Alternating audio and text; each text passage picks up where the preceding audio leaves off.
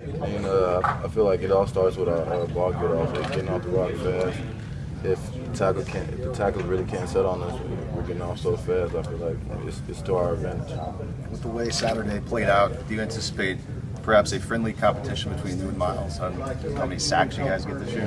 You know, it's always a friendly competition, even in practice.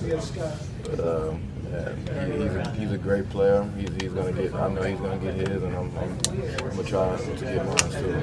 Yeah, who do you think?